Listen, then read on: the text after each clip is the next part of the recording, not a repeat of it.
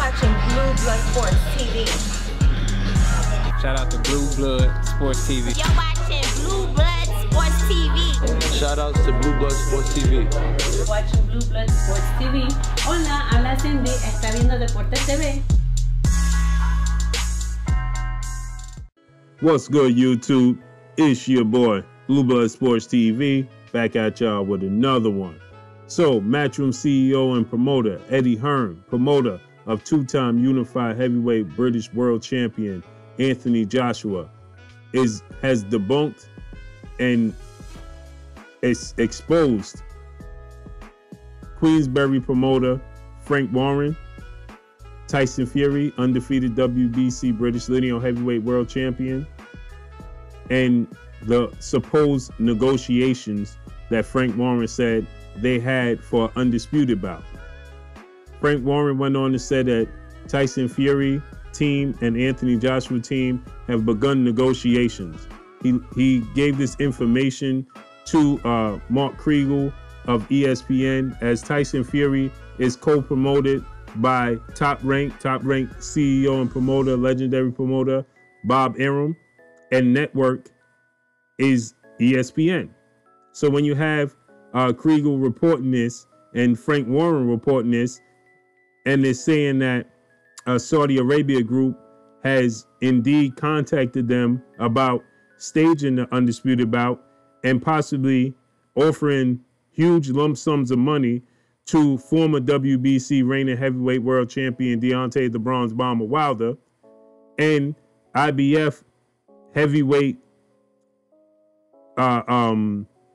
mandatory challenger PULEV to step aside. Frank Warren said they have indeed begun negotiations.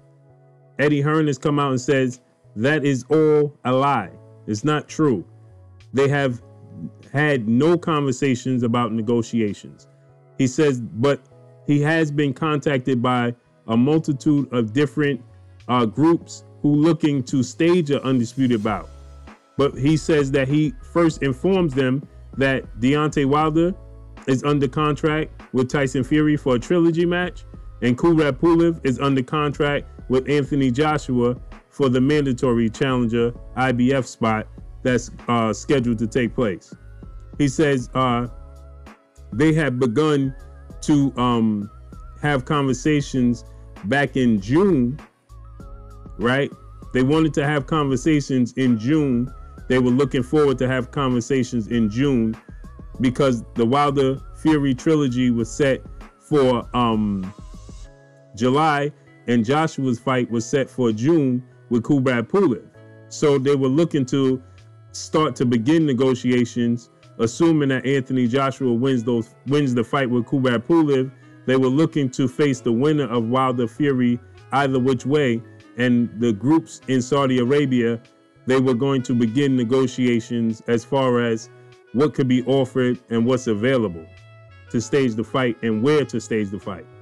But as far as negotiations beginning thus far already with Tyson Fury's team, Tyson Fury, Anthony Joshua, and Anthony Joshua team is all false.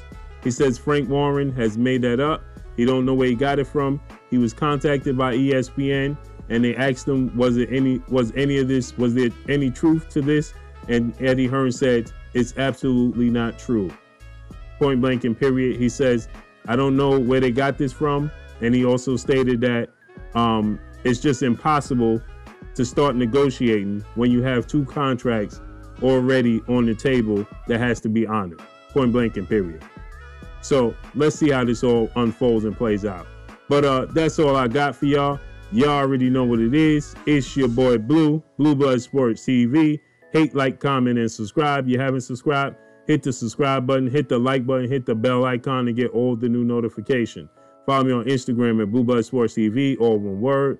You already know what it is. Shouts out to the entire LDBC.